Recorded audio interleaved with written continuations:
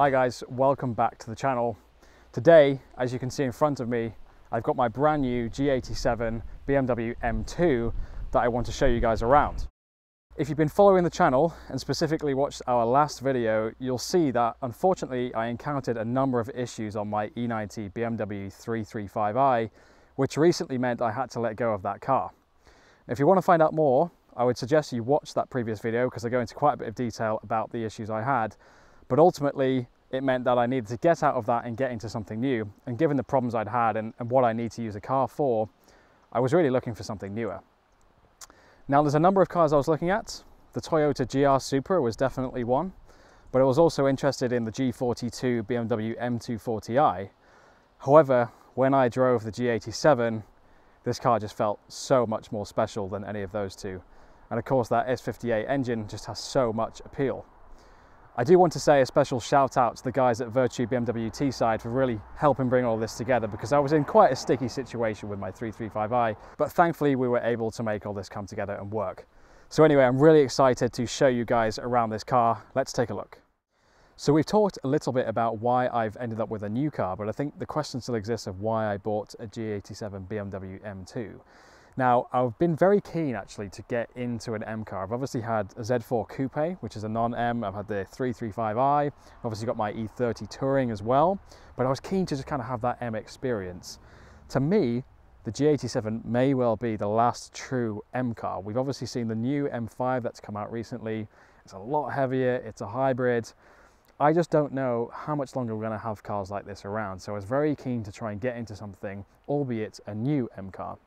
But I think reality is these new M cars are just so easy to live with now. I know that some people have used that as a criticism, but they are incredibly comfortable, but yet on the other side of them, they're extremely well performance orientated. And I think they can do a fantastic job when you're pushing on and potentially out on track too. So I was certainly keen to try and get my share of that experience, if you like. And yeah, I'm just really happy with the car. Now, under that power dome, we do of course have the S58 B30 engine. This is of course BMW M's 3-litre twin turbocharged straight 6 engine. In the M2 it produces 460 PS, 406 foot-pounds, so it's a lot of power really. 0 to 60 comes in around 4.1 seconds and the top speed is around 155 miles an hour, which is of course electronically limited. Now, there is one point I just want to touch on in terms of the drivetrain. I've actually decided to go for the ZF 8-speed automatic transmission. As you may know, there is of course a 6-speed manual, which you can opt this car to have. However, everything I've really read about that transmission is it's not actually that well matched to the powertrain. The gear ratios are obviously much longer in the manual. Apparently the shift quality also isn't that great. And I think overall, the S58, as we've seen it matched with the ZF 8-speed in other M cars, it seems to get on with that transmission really, really well. And the gears are very closely spaced. So of course you're sort of really just going through the gears very quickly, which I think really gives much more of a sense of speed, which is certainly the way it felt when I drove the test car. Now, currently my car is still on the braking period, so you'll find out much more about the driving dynamics when we do our review, which will be in a few months' time once everything is broken in. I've got to grips with the car a bit more. Otherwise, it wouldn't be very interesting because it can't really rev it out too high at the minute. But what I will say is the initial impressions of this engine are just fantastic. It seems to have so much torque, makes a fantastic sound actually. I know there is a bit of fakery through the speakers, but when it's in the sort of least aggressive mode, it's mostly authentic sound. And it really does sound fantastic actually. And again, just paired to that gearbox, I can tell that once I can fully open the taps on it, it's going to be really a fantastic drivetrain. So I can't wait to be doing that.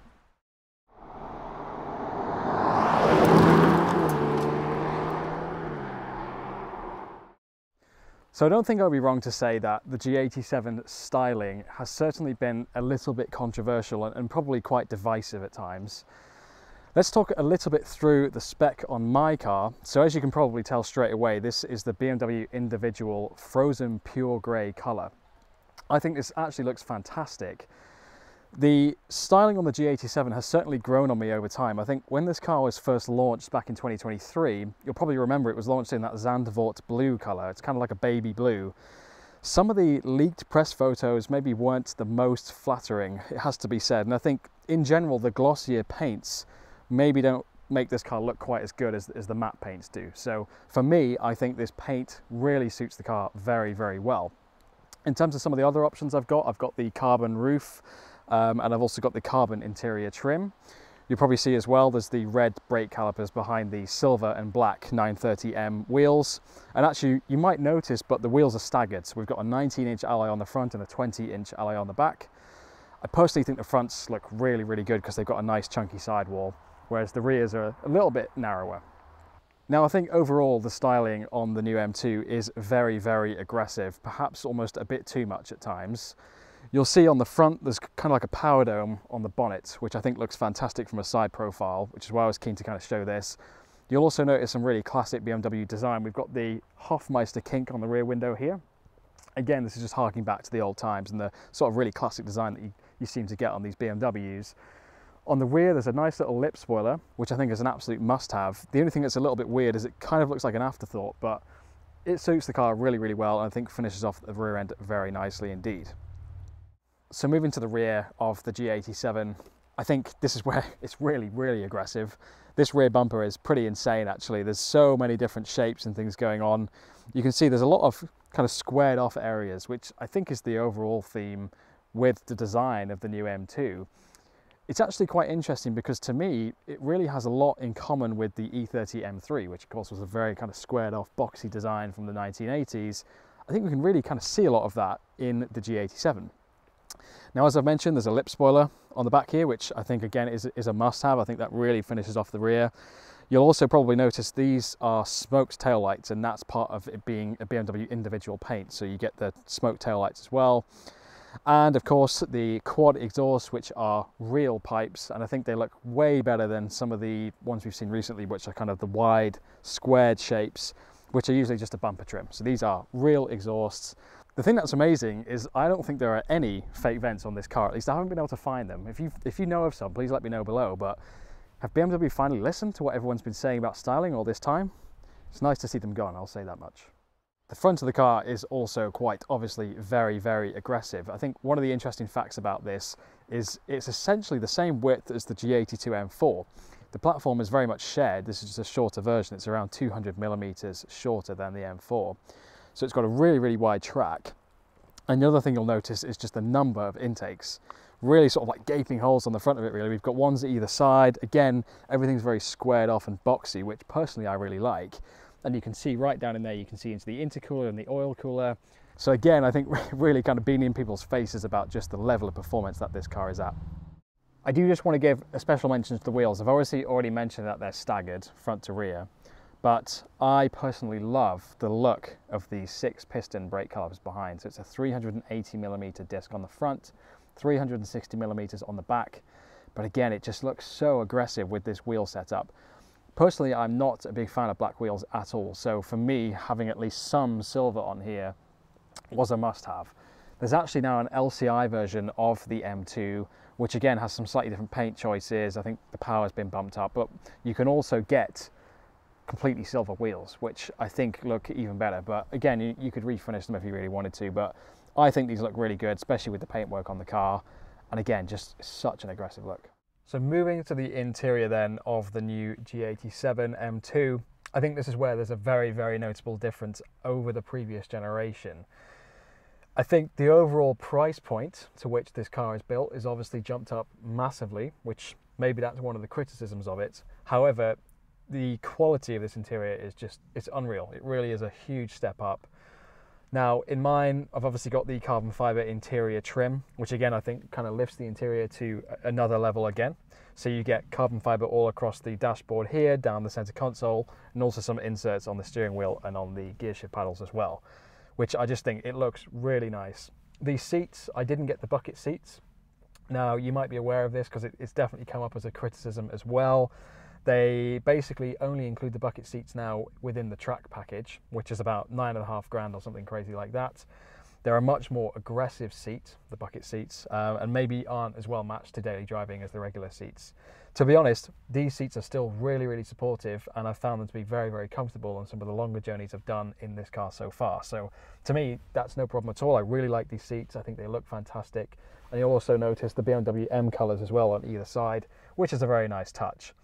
On that note, you might also notice the sort of tricolor BMW M colours in the door cards as well, and these illuminate at night again, which is just, it makes it feel so much more special. The driving position, absolutely fantastic. The seat goes incredibly low, actually too low. I've had to move it up slightly, which I've never really had in a car before. There is, of course, a huge amount of infotainment. A lot of it's probably not going to be using it that much, to be honest. But actually, I found the iDrive system is really good and easy to navigate, and I've already got to grips with that very quickly. The wide screen makes it very easy to see things, but what I will say is the instrument cluster, again, kind of moving away obviously completely now from anything analog, it does make it a little bit harder to read. However, you've got a heads-up display which really kind of makes up for that, because it makes it a lot easier to see speed, and you can also configure that to show things like your navigation instructions, and also get a rev counter up there as well, which is a nice touch.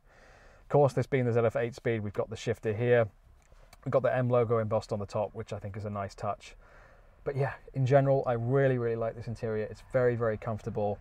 And yeah, looking forward to spending more time in it. So anyway, that concludes the walk around of my G87 M2. I'll be very interested to hear what you guys think. I don't know if any of you guys are actually owners of these cars. Please do let me know in the comments below if you are. So I think that brings on to the question of what are my plans with this car? Well, of course, as I mentioned, there's going to be a review in due course once everything's broken in, once I've got to grips with the car a little bit. There'll also be just the general array of content we'll probably do a living with, but if there's anything specifically that you would like to know about this car, please do let me know and we can look to feature that in our future content. Unfortunately, as nice as it is to get into older cars, and as much as I really, really love older cars, the reality is when things go wrong and you're relying on it as a daily driver, it can really be quite problematic. For those of you wondering, I do still have my BMW E30 Touring, so if you like, that's my kind of piece of the old car era.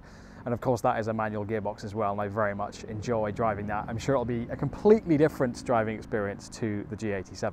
So anyway, I hope you've enjoyed this video. Please do subscribe if you're new to the channel. We're really just trying to grow it and get as much content out there as we can for you guys. And as I say, if there's anything you want to see, please do let us know below.